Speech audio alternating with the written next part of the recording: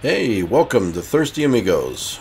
Thanks for joining me on this episode. On this episode, I am going to go over a mezcal, tequila, and pozole tasting that Amigo Dominic and Amigo Arik went to with me. We went downtown Denver, and we went to this event, and you can see there's a lot of people there. We did meet Amigo Paul. He joined us on this adventure, and it was pretty awesome night. They had a lot of neat stuff there. Lots of pozole, lots of mezcal, lots of tequila. The facilities were awesome. They had a neat front room there. Then they had this back area back here where they had a couple more tequilas, really good mezcal you'll see later, and another pozole, and some ladies selling their piñatas, which were really cool looking shapes and sizes. That was pretty sweet. So we're going to go around, listen to some people talk. We mostly went through mezcal and tequilas, so let's listen and see what they say.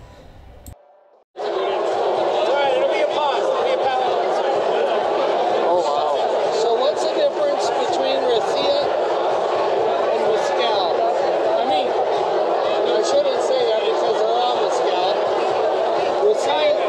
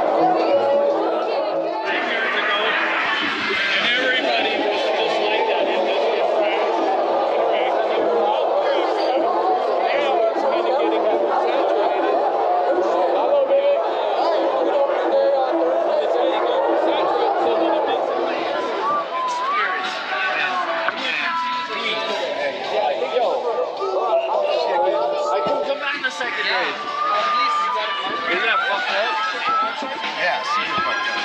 Oh, it's because I had too good of a time. Oh, sorry. How you doing, man? Don't forget the plastic. Yeah, we had the plastic. Yeah, you did. I know. It's good stuff, dude. We're waiting for you down in Oaxaca. There you go. Dude, I need to get down there so bad. Like you said, the food and everything. Do your favorite again. My favorite? What are we doing? Yeah, let's do it. Hey, you get one too. Here, let's do this. Are you open-minded for whatever? Or? Oh yeah, we've been here earlier. Oh, sorry. You're first, sir. This is the quiche? The quiche. Where's the Madre quiche? Madre's over here. No, there's a Madre. You know what's going on. This will be up on YouTube. Thirsty Amigos. You know what's going on. What is this? Agave water? This is Madre quiche. What is that? It's a different agave. I just brought it from Oaxaca like yesterday. Straight Is it a water? This is the special stuff. It's a liquor? Is it a plastic bottle? You really bought it from Mexico? I brought it from Oaxaca. It makes sense. That's right, yeah. That's how they do it. You said there was only 30 liters of this, right? Yeah, it's only 30 liters. Holy moly. Can we get another shout out? Yeah. Shout it out here. Yeah, shout it out. 30 liters, baby. Hey, Santiago Mother Oaxaca. Queens, baby. The quiche? Papi So Cordon good. Sac. Papi Cordon Sac. Really good. That's oh my God. That's a different. Yeah, like, that is so good. Special, right? It is. Yeah, 6 year on Yeho. Freaking awesome. Denver, Colorado could appreciate that. Quiche was good. I don't think Colorado's we have a Hobbelie. Probably was awesome. For sure. But do you think the people that made that for you could appreciate that you come here with Denver and they go, oh my God, that is so good. Like they just Here we go. We're here at the Bowl of Zole tasting. Where are we at? The Bowl of Zole. Which brand? My favorite. Great Cocaro. What do we have?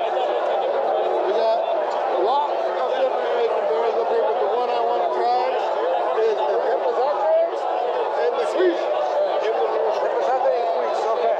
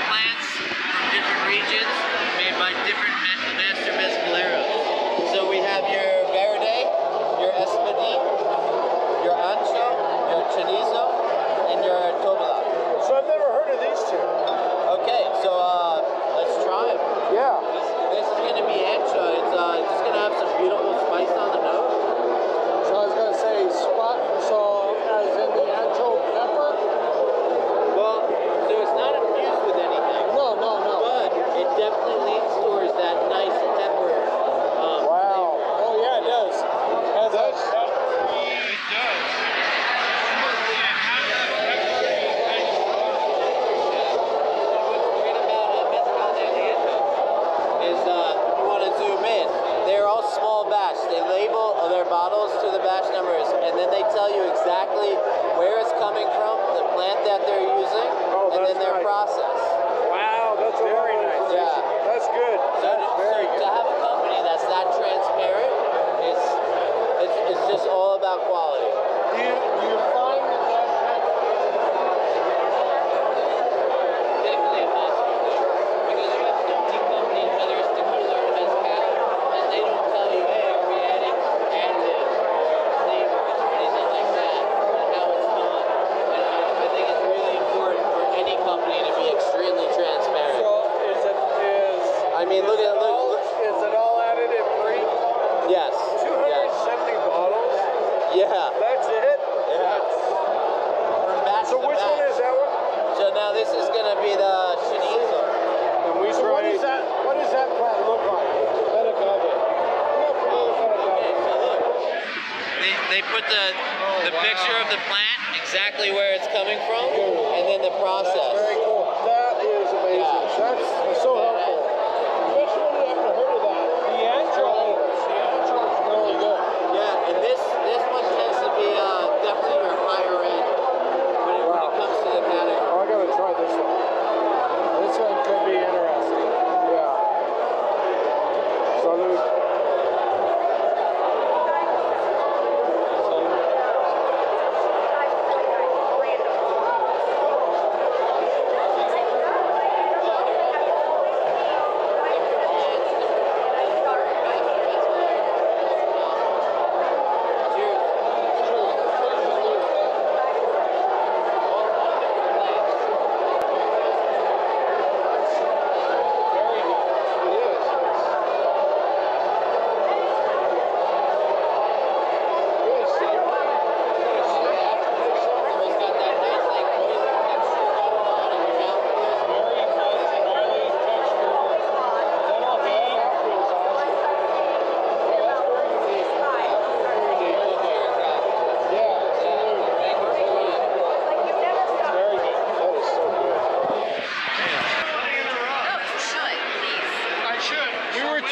Try your pechuga. Which one should I try? That's Pelotons de Muerte, which translates to the Brigade of Death for the flag that was flown during the Mexican Revolution. Okay. The insurgents were revenging their beloved priest Hidalgo. But this is their vegan pechuga, which is very interesting because pechuga translates to breast, meaning a chicken breast to drip during second distillation. Right. But it's really up to the master mezcalero how he wants to make his pechuga, and they're using oranges, mandarins, anise, and mint. Oh, yeah. So, is this seasonal as well? No, this is available year-round. Okay. And it is fantastic in all different types of cocktails, besides on its own. Oh, wow. That is very good. Very citrus. What's that? Yeah, it's going to be oranges, mandarins, mint, and anise. There's a lot of citrus, yeah. It's phenomenal. It's also great for those people trying to get into the mezcal category that are overwhelmed by too much smoke. It's really well balanced as that citrus goes on. That's very good. That is good. The orange gets smooth. It's almost like an orange peel. Yes. It's like a bitter orange peel, but in a good way. In a good way. It's really good. So, how much does the bottle retail for? You know what? I actually have to look that up. So I'm not sure. I'm not sure. I'm not sure on top of my head, but I'd say like $39.99 for probably my guess. So make some sure. Hey, so the aroma, I started drinking mezcal, and then I went down to Mexico, visited my partners, and I found out mezcal. Tequila's good. It's just mezcal, just different. Either one is good. Yeah, but I'm such a fan of mezcal. I drink red wine and mezcal. So when you're looking at mezcal, or you're doing the different expressions, which one of the mezcals is your go-to? I don't have a go-to, but I will talk about one. Got it here. Oh, okay. So when we first went down to This side. Mexico, Oh, this is awesome. Falls. It's right down the next road. He's the owner. He's the owner. Really? Come to New York. I had dinner back a fucking donkey and 2 like fermentation tanks. Yeah. And so That's what you call a factory? And we're drinking mezcal in a plastic cup. It's fucking 100 degrees out. Where the fuck am I? What's going on here? What are we doing? What are we This doing? is mezcal. And so what it taught me is tequila, I love, Yeah. but the gift is from tequila. Oh, Bourbon right. is like bourbon. We agree. There's worse. Yes. But, like, you know what you're getting into. Mezcal to me is like wine. Where it's like, you know, like, I don't like... It's a little different. And it's like, all these agaves, all these regions, all this stuff. It's like, Yes. I don't love Malbec from Argentina. I love Malbec from fucking France. I love Pinot from Oregon. Don't love Burgundy. You know what I mean? All these sort of things that like, you start learning about them. Like, you know what? This agave, I love. Agave, Manchester, Cupreata. Agave Cupreata. It's very good. And so it taught me, like, that's, like, I don't care necessarily the brand as long as I respect it. Yeah. And I'm like, that's what agave I like. And I'll always go for that brand. It's amazing. More than the brand. You know, and it processed that. It's like, it really became. Yeah. That is a very, very good mezcal. It's super, like, tropical. God, I love it. Can I share with you? Please. Okay, gotta try this. Gracias. Roll it together. So this is an agave called Rancho. Scientific Cupreata. Hot This steak. is one of your first. This was like my first experience of mezcal in mezcal. I had mezcal from Oaxaca in New York, Mexico City, but actually in the distillery, drinking mezcal with the producer. And like everywhere you go, like I was right now in Iceland, and we were drinking, they call it Black Death. And it's like a caraway distilled spirit. So good. Right. So good. And it's like you're eating with geysers, and like this shit's happening. I was like, and you're eating like this bread that was cooked underground with a geyser, tons of like fucking Islamic butter, pickled herring, and like when you're drinking this at 9 in the morning, I was like, life could not be better. But in an aesthetic place, you sit at home, and you're like, I'm gonna have a little of this like Black Death, and you're like, it's not like that, you know. And so mezcal, like a good mezcal. I always like, I admire the distillery inside of it. I take it home, and the cold aesthetic, and like cold environment outside, and then you can kind of objective the taste. But it's always subjective. And so when I went to this distillery, this was my first experience. And me and Don Chucho drinking mezcal, 100 degrees, out of a plastic cup. That's the best way. It was transformative. It was like, this is what mezcal can and should be in a sense. Like, I'm a sucker for this. And this is such a good batch that I'm like, it's so tropical. It's very good. It's so interesting. It has a smokiness from the chili. Nitro flavor. Well, anchovies are good. Dude, that is good. It has nothing to do with it. But it's very good. It's very good. Very good. Fine. Like, when you're there, Landita. Which one is this? America and Landita. Oh, no. It's so good. Okay, I gotta go find you someone. I'll be right back. Hey, thanks for staying to the end here. A couple things I want to go over the festival. I have to apologize. Obviously, I did not shoot any footage of us eating the pozole, and there were some amazing pozoles there. It was incredible. There was one that tasted like a seafood gumbo. They had scallops in it and everything, and it was mind-blowing. The one from well, there's a bunch of different ones there that were, it was also great. So next year, definitely going to focus a little more on the pozole part. So I do apologize to the event organizers and you guys for not even covering any of that. And also I need to apologize for the audio. We just used a GoPro for this one, so, and I didn't bring my external microphone. So it was just the media mod that we were using on that one. So yeah, lesson learned. We'll get these on-site, out of the studio videos down a lot better in the future, so they don't sound so crazy. A better microphone definitely will help. But just going over everything, definitely recommend looking this up if you're in the Denver area, or if you see one coming into your town, definitely go, because it was fantastic, well worth it. They do have an early entry fee that you can pay, and you get a little goodie bag and everything. You get an hour early before the general public, which I think was really worth it. That extra hour really helped us explore and everything, which was really neat. And then they had on-site purchasing, where you could purchase a bottle at 15% off and pick it up at the liquor store that was promoting that, just down the street, actually, which was pretty cool. So you save a little bit of money that way too. So I think that's it, guys. Thanks for joining us on this video, and we'll see you next time. Salud.